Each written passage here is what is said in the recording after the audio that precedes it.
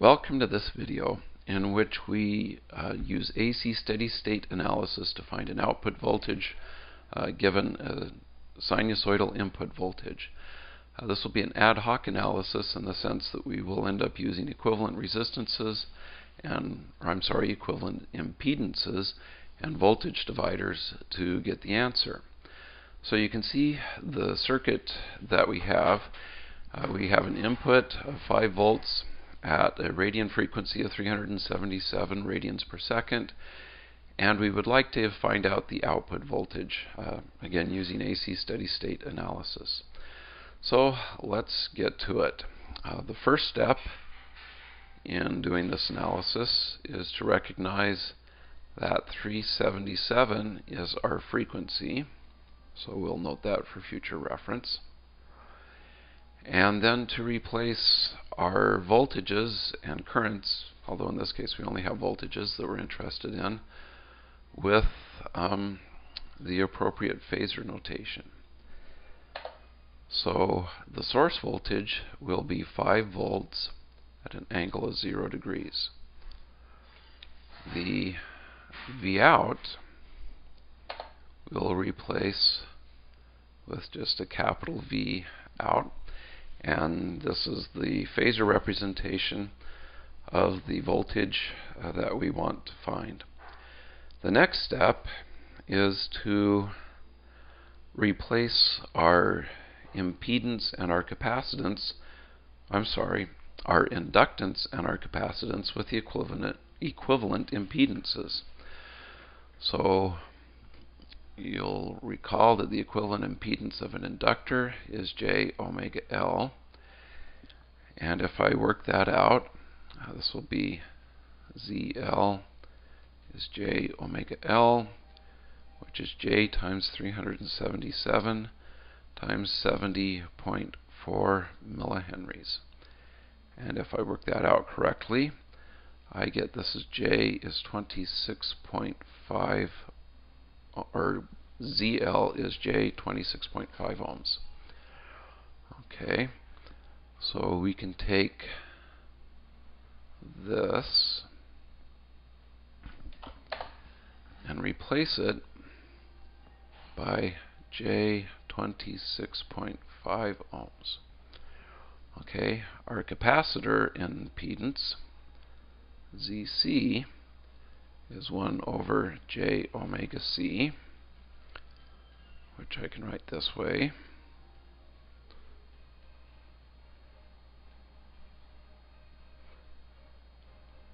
And I multiply out the 377 by 100 microfarads, and I get minus J 25.5 ohms. So I can replace this capacitance with minus J 20, well, that should be 26.5 ohms. This should be 26 down here too. Okay, so I've completed step 2 of the AC steady-state analysis. Step 3 is actually to do the analysis, and so let's clear out a bit of space here. The approach that we'll use to do the analysis is we'll first combine impedances. So we'll combine these two impedances. They're the two series impedances. Then once we're done with that, we'll combine the series equivalent impedance with the capacitance. That will give us an equivalent impedance for the 0.1 ohm resistor, the inductor, and capacitor. And once we're done with that, then we can apply the voltage divider to get V out. So let's start by combining the 0.1 ohm. Well, actually, this one is simple enough, we can just do it. Let's clear away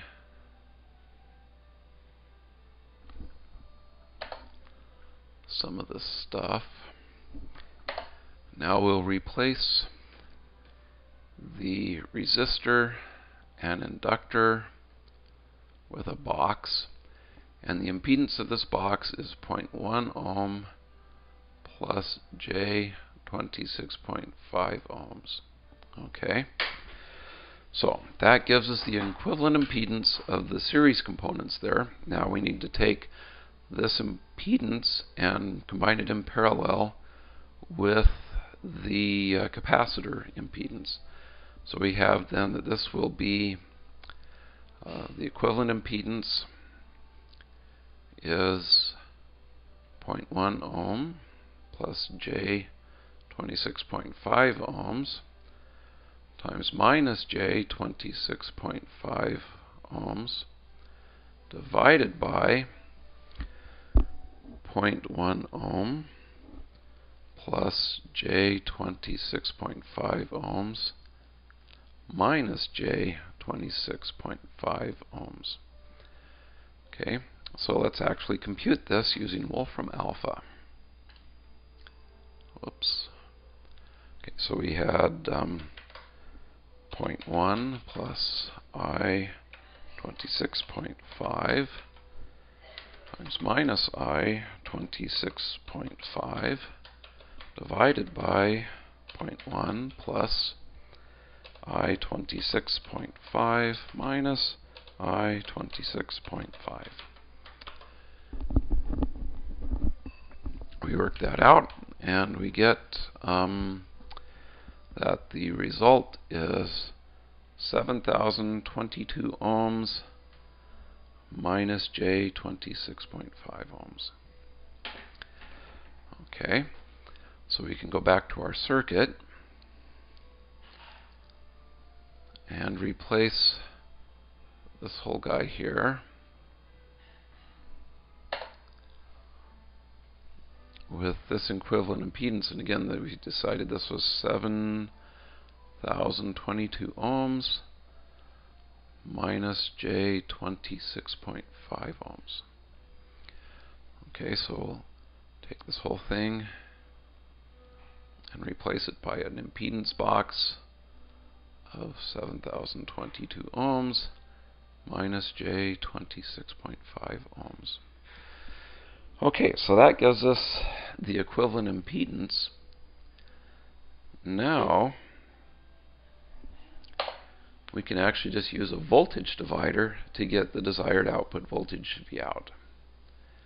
So we have Vout is equal to 1 k ohm. That's the resistance that it's across over 100 ohms plus 7022 minus J 26.5 ohms